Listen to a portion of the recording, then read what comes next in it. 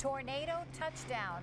Amazingly clear dash cam video of the twister in Pompano Beach. An NBC6 viewer captured the images as he was driving through the area trying to escape the storm. And you can see the destruction in Miramar. The strong winds whipped trees and debris in this neighborhood complex. The surveillance video shows the minute the storm battered portions of Miramar. We have extensive live team coverage tonight, and we begin with NBC6 reporter Marissa Bagg, who's joining us live from Pompano Beach. Marissa. Jackie and Jawan, we're seeing a lot of downed trees here along Dixie Highway like this one you see behind me. But the major damage comes in the form of businesses being out of money because essentially they're out of business, at least for now. Check out this auto shop, unsafe structure. They can't open back up until the roof is repaired.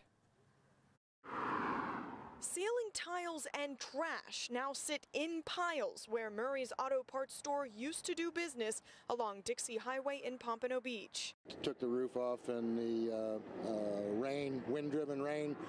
Ceiling tiles, merchandise everywhere on the floor. It's just a mess. Sunroofs are for cars, not for buildings, especially not for speed shops. The EF1 tornado that tore through about 7 o'clock this morning slammed the warehouses next door and ripped up the roof. Total disaster for my business. And nothing you can do about it? Nothing at all.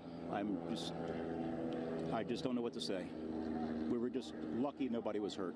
Several people were at Pompano Beach's Sand and Spurs Horse Park near I-95 and Atlantic Boulevard when the storm rolled through. Many horses panicked and bolted out of their stalls. So just kind of hoping they would not totally freak out and escape, or really don't have time to think. I'm sure the horse is in a little bit of shock. A few miles southeast along the Intracoastal in Fort Lauderdale, wild winds overturned boats and sunk others. People who were on those boats swam out to safety as help arrived. I stay at home inside and says, okay, let's call 911 because we saw people in the water. The cleanup well underway, but some of it will take some time, like replacing the D, A, and R blown off from the Goodyear blimp hangar. So no word on when these businesses will open back up. We also wanted to mention one of the horses at that horse park did get hurt. It got a gash on its side running out of the stable in the middle of that storm. We're told it got some stitches and should be just fine. Reporting live in Pompano Beach tonight, I'm Marissa Bagg, NBC6 News. And our live team coverage continues now with NBC6's Jamie Gorola, who has more on the damage done in Miami-Dade, especially in North Miami Beach. Jamie. That's right. Electricity is a priority tonight. 85,000 people initially without power. Now that number in Miami-Dade is reduced to a little bit less than 2,000. But the best number we can report to you tonight is the number of injuries, and that is 0. Cell phone video captures some of the most intense moments today. Whipping winds, heavy downpours, and damage, lots of it, scattered across Miami-Dade and Broward counties. Right now, we're just waiting for it to all be cleaned up. Tonight, the sound of work trucks backing up,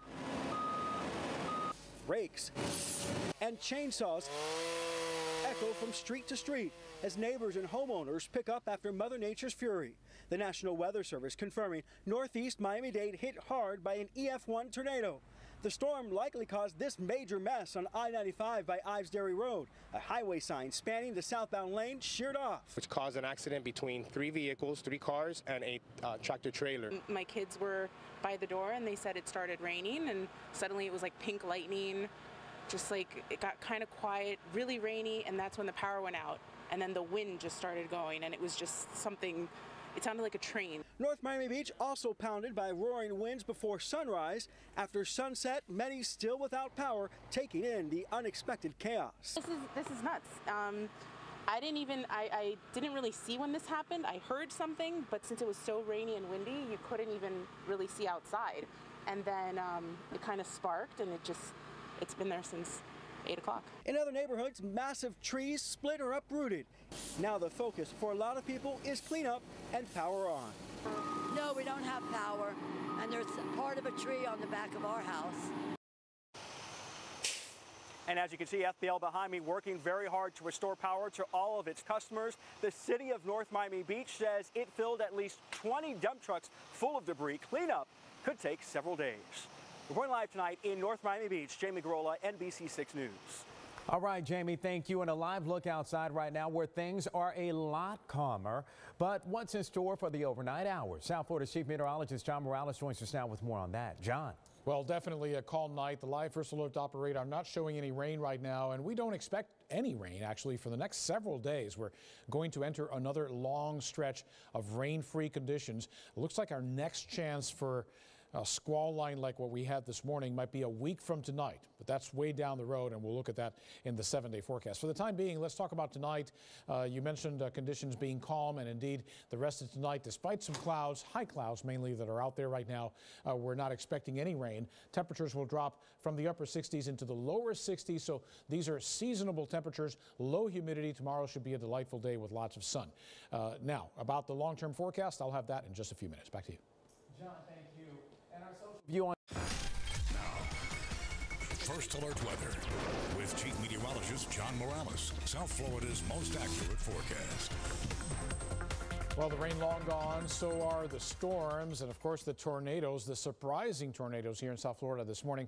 Right now, live First Alert Doppler not showing any precipitation. So let's talk about these tornadoes. Numerous reports of sightings and damage. The one that occurred in Dade County, which started near Norland and moved towards the east, crossing I-95 and reaching the area near Aventura along a 3-mile long path that was up to 200 yards wide. Now, the tornado did skip along, so there were portions that were not as impacted as others. Nevertheless, we're talking about an EF1 tornado, winds between 90 and 100 miles per hour. The other one now, as you can see, in Broward County, touching down just to the west of the Pompano Beach Air Park and crossing the northern section of that airport near the Goodyear Blimp, and then further towards the northeast along again a 3-mile path up to 200 yards wide and lifting up near Lighthouse Point. Again, a discontinuous line of damage along that part of Broward County earlier today. Another possible tornado now might have occurred in Davie. This one not confirmed yet by the National Weather Service. They haven't sent a survey team out there. This part of, as you can see, numerous reports of wind or wind damage or hail up to nickel size, much of this in southern Broward and northern Miami-Dade County. All right, switching to current temperatures, it is cooling down out there. We have 70 Key West, Miami, and Fort Lauderdale, but all the way down to 64 at this hour in Tamiami Airport in Kendall. The front starting to move away from us despite lingering clouds across South Florida. Those upper level clouds won't yield any rain. You can expect, however, the sun to be filtered by some of these clouds tomorrow. And again, we're into a stretch now, or about to begin a stretch of several days with no precipitation. The next rain chance, as you can see, would be on Tuesday. By the way, Tuesday night of next week looks busy. We could see another squall line like this. We'll see. It's a long ways away, and things could change between now and then. Now, tomorrow, looking pretty nice. Again, some high clouds around. Here's your 7 a.m. look. We have a north to northwest wind, and then the clouds move out by 10 o'clock and noontime, and we'll continue with mainly sunny conditions throughout the afternoon. Tomorrow, a dry day. No worries with rain. No worries with severe weather. Look for a high temperature again near 79 degrees. 76 Thursday and Friday will be breezier both of those days. Notice our coldest night, by the way, is also Wednesday night into Thursday early morning. So a little bit on the chilly side. Otherwise, lows in the 60s, highs in the 70s for the next 6 days. And the weekend, right now anyway, looks to be dry. Back to you. Thanks, John.